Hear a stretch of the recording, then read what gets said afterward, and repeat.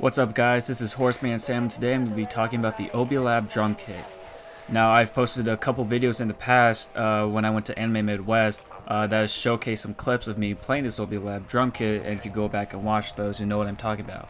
It is a fully cardboard and fiberglass drum kit made in France, and I think it's one of the coolest things that I've ever purchased. And today I'm going to be talking about the Obilab drum kit and why I think it's a really good starter kit for beginner drummers, or it's just an overall good drum kit for veteran drummers. Now if you go to obilab.com, that's obilab.com, they have everything that you need to know on their website. So they have the drum kit, and they also have something called the drum kit, which is just a miniature version of their full-size cardboard drum kit. They also have social media pages, and you can find them on Facebook, Instagram, and Twitter. I'll leave the links in the description. They also have a fact page, so if you have any questions about ordering, shipping, how it sounds, how's the durability and whatnot, there's a whole page full of questions that will probably answer majority of the ones that you are probably going to be asking them. On top of that, they also have a tutorial page about their kick pedal for their bass drum. The video teaches you how to get a better pedal bounce off the kick pedal when you use it, so I do recommend checking that video out. So the drum kit actually just comes in a massive box that you can kind of wear as a backpack. The best part is that all the pieces can fit inside the box that is used as your bass drum and the floor tom, and everything is really nice and compact, which allows it to be carried around in just one massive box as a backpack, which also keeps it lightweight. Now if you go back to the Obilab website and you scroll down a little bit, you'll see all the pieces that are included in the drum kit and their names, and it's not the names that you would normally assign to drum pieces. Usually you would have a snare, a bass, some toms, some cymbals, a floor tom, maybe a hi-hat, you know, whatnot. But they actually give their pieces names. So the stool that you sit on, that's also used as a hand percussion piece, and which is what has the straps for the backpack, that's called Sydney. The bass drum, which is also called the kick drum, is called Bob. You can use that as the floor tom like I said earlier. The snare is called Captain, and you can actually use that as a rim shot when you hit it flat. The hi-hat is called Hi Charlie, which can be used as, like I said, a hi-hat, or you can just pull it off and use it as an individual handshaker. And the other tom piece that goes between Bob and Captain is called Tim Tom, which is used for the higher sounds in the center and the lower sounds on the edges. And then obviously the kit also comes with its own set of drumsticks. You don't have to use these drumsticks, you can use your own depending on how thick you like yours, how long, the weight, and if you like wood tips or not. Now as for sound quality, I think it actually sounds really cool. This is supposed to be an acoustic drum kit. You know, you're not supposed to bang on it and get really loud snares, or you're not supposed to kick the bass drum and get a really deep bassy sound that you would normally get from a standard drum set. A lot of these sounds sound like how you imagine hitting cardboard would be. A lot of it's really flat, it's not overly loud. You have one hi-hat piece, one snare piece, and a few tom pieces, and one bass drum, and then you have the stool. So while the kit is still relatively small, you still have a good variety of sounds that you can get out of the drum kit. Now since this is a smaller drum kit, it's not meant to be played, you know, like insanely fast or insanely hard. Granted, I have, and I've kind of beaten the crap out of it because of that, and it's actually held up surprisingly well.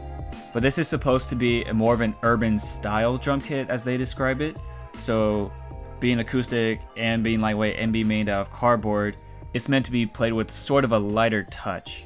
Now if you're wondering what the Obilab actually sounds like, you can either go back and try to watch some of my old videos, or continue watching through this one, or if you go back to the Obilab website, they have videos of other people playing their drum kit out on the streets, and they have a couple sound recordings of people playing their drum kit to show off what kind of grooves that you can get out of this drum kit and what it sort of sounds like. Now like I mentioned before, the Obilab drum kit is made out of cardboard and fiberglass, which helps keep it lightweight. I think all the pieces combined actually weigh less than 5 pounds, actually might be lighter than that now that I think about it, which really helps out with portability and assembly. But since it is made out of cardboard, it isn't the most durable drum kit in the world. No. If you hit it too hard, you will put dents in it, or you might break some of the fiberglass bits on it. I already have actually. If you hit it too hard too many times in one area, then the cardboard will start to bend, it will start to crinkle at the edges and whatnot. So you do have to be kind of careful of you know, how you're transporting it, if it's gonna be knocked around and banged up all the time, or if you're smacking it too hard like I have, then a lot of the fiberglass bits are gonna rip apart. I've actually pulled out one of the arms for one of the supporting stands for the hi-hat piece, which I actually had to go back and hot glue back together. What I recommend to counteract this is wrapping the edges of the Obilab drum kit with duct tape, actually. I've done that on mine. Not only does it help from the edges from kind of tearing and getting banged up, I think it actually looks kind of cool now with the little white accents running around the edges, and it makes the drum kit more durable overall. Now, since the drum kit is completely made out of cardboard, that also allows you to decorate however you see fit. So you can put stickers on it, you can color with markers or color pencils or crayons or something, which really helps it stand out as your drum kit, and I think that really adds to the cool factor. I would also like to mention that the snare piece and the hi-hat piece are actually filled with rice, which is what makes that little rattling sound. I do have to warn that if you do hit the snare piece too hard, the center bit might rip apart. It hasn't ripped apart on me yet, but you know, fingers crossed, just waiting for the day. However, I have actually broken open the backside of my hi-hat piece to the point where some of the rice is actually spilled out. Now the majority of the rice is still in the hi-hat piece, but again, I would recommend just wrapping it up with some duct tape, making sure that it's closed off and that none of it can get out.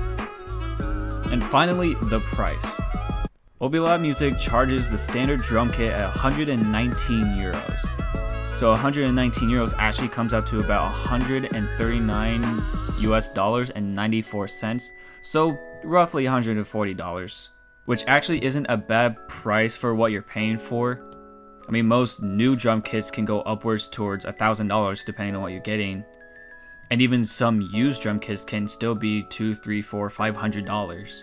So $140 for a really cool portable acoustic drum kit, to me, is worth it. However, since they don't technically ship to the US, what you actually have to do is email them asking for them to ship it to you and just say, hey, I live in the States, I would really like your drum kit, is there any way I can go about that? And there is actually. What they have you do is PayPal them, and then once the money goes through, then they'll ship it to you. And then shipping usually takes less than a week actually, which I was very impressed by. Mine shipped through FedEx, so that might be, you know, a factor in how long shipping might take, but it took about 5 days for them to get it here, and I was very impressed. Now, the price of the drum kit is one thing. What might be the breaking point for some is the shipping cost. Now keep in mind you're paying $140 originally for the drum kit by itself, but since they're shipping it internationally, you have to pay what is almost another $100 on top of it. So in total, I actually spent just over 237 American dollars for the Obilab kit and for shipping, and that's probably gonna be where some people might want to hold back because shipping's so much. I totally understand paying almost $100 for a cardboard drum kit to be shipped across the sea is a little bit high, but to me it was well worth it. You know, I've had a great time using the drum kit. It's really fun to play. I've had no negative experiences. So at that point, it just depends on whether you're A, financially stable, and B, if you do have the finances, if spending that much is really worth it to you. Overall, I think the Obilab drum kit is actually really cool. I've only used it a few times when I was in Chicago for Anime Midwest, when I would just sit down, set it up, and just play some music. I noticed that a lot of people would stop by, and a lot of people would ask like, hey man, what is this? I've never seen this before. Did you make it? And I would tell everybody like, no dude, I actually got this from Obilab and they're from France. And I would run through the same story that I just told you guys. You know, you have to pay for shipping. Everything's cardboard. There's a lot of fiberglass everywhere. And a lot of people were really impressed, and I even let a few people play on it themselves. I got a lot of pictures. I had a couple photographers ask me about it. I had one person interview me about it. So the drum kit does get attention, and remember, all attention is good attention. I plan on keeping this drum kit around for quite a long time, you know, so long as the cardboard survives and I don't go beating the crap out of it, and fingers crossed that it doesn't catch on fire either.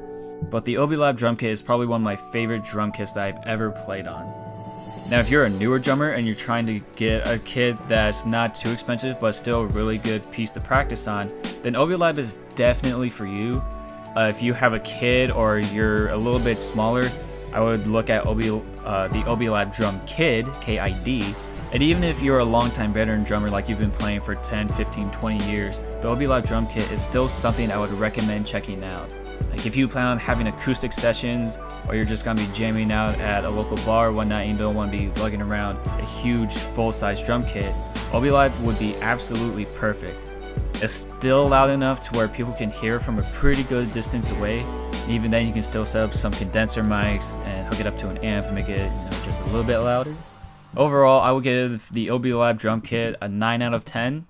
It's really lightweight, it's really portable, it sounds great, it's good for all types of drummers, it's really fun, and it gets a lot of attention, and I have had an amazing experience playing it.